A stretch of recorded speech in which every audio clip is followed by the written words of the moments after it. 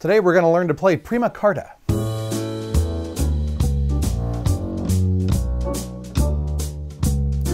Prima Carta is supposed to be an ancient gambling game from a fantasy world called Carousel, and it fills sort of the role of Pharaoh or maybe roulette.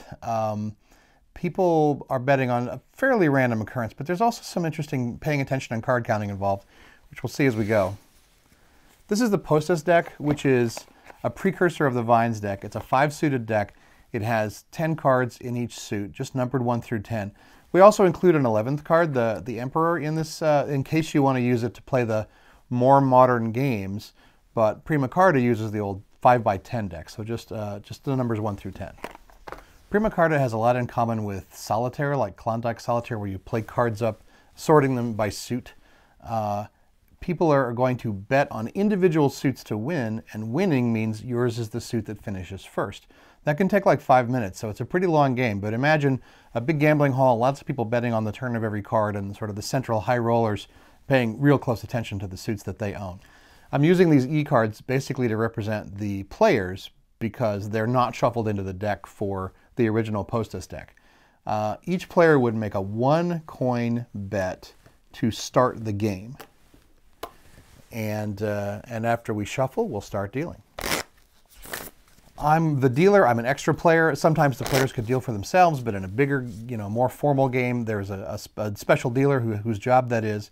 I'm going to turn over cards one at a time, go all the way through the pack, and I'm going to play them up if I can. So the very first card of every suit gets played up, and that means it gets played on the stack of that suit. From that point forward, I can only play the next higher card. So on the 4, I would play the 5. On the 5, I would play the 6, all the way until the suit is complete, having wrapped around from 10 and back down to 3. So the cards do go in a specific order too. So the crowns always goes here, the swords always goes here, and I'm just playing them right in front of the people who bet on them. There's the first of every card. That just happens to be the 5 of crowns. That was good luck. Now I've got the 9 of crowns. That's not a playable card. I can't play it on the 5. So it goes on top of a discard pile that's going to stack up in front of me. On every turn, I could play the next card on the discard pile if it becomes playable. So I'm always going to check that before I deal another card. There's the deuce of cups. That can't go anywhere. The 3 of swords can't go on the 1. The 1 of swords can't go on the 4, and so on. We don't have any apples yet.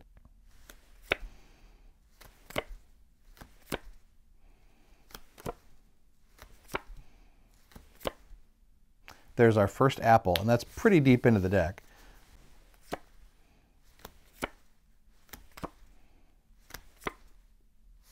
Five on the 4, 6 on the 5. So I got that 6 up there. The 7's right below the 3, but I can't get the 3 out of the way. 2 on the 1.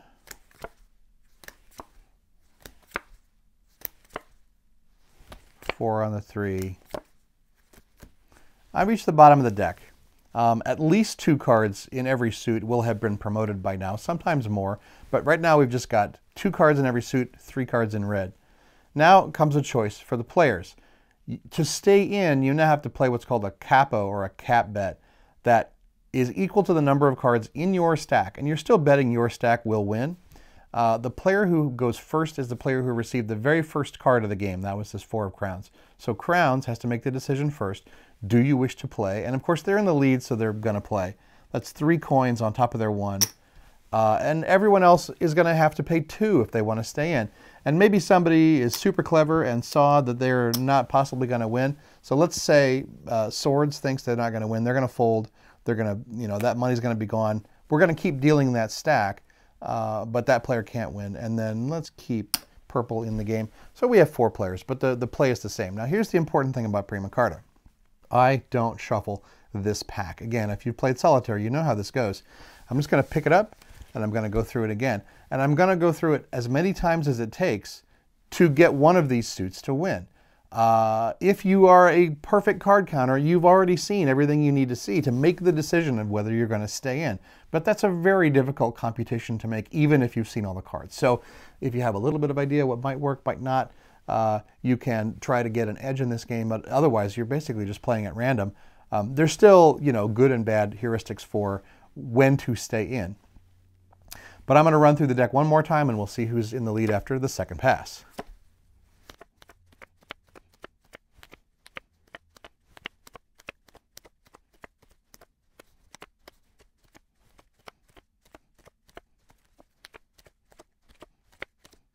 All right, at second pass, Locks is losing with 3.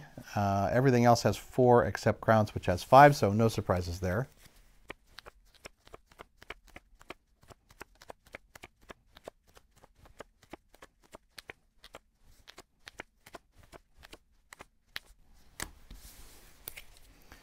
At the end of the third pass, I'm not dealing exactly evenly. I think Crowns is still in the lead. Yeah, Crowns is still in the lead. Not a surprise, but there's a 1 and then a 2 from Cups, and all I need is the 3 of Cups to finish this string now, so Cups just jumped into the lead.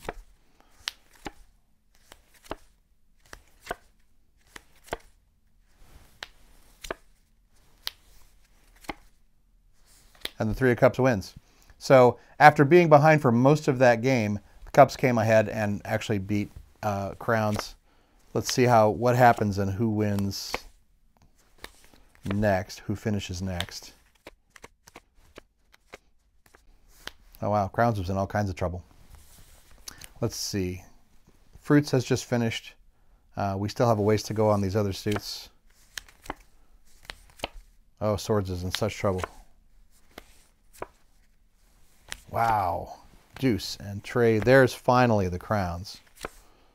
There's the 3 and then the 4 of Locks finishes that. And now look at this. The 9 and 10 of Swords are still in the wrong order. I still have to go through the deck one more time to play out the 9 and then the 10. And that's how you play Prima Carta. Normally we would only finish to the winning suit. And that was this player, and this player gets all of these coins.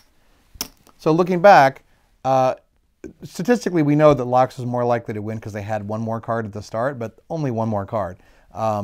These players, you know, we're probably statistically right to fold, but maybe the Sword player saw something like that reverse 9-10 in the deck that he knew was just not going to work, and was so very smart to fold. And then here's our winner of the Cups, which is the suit that finished first.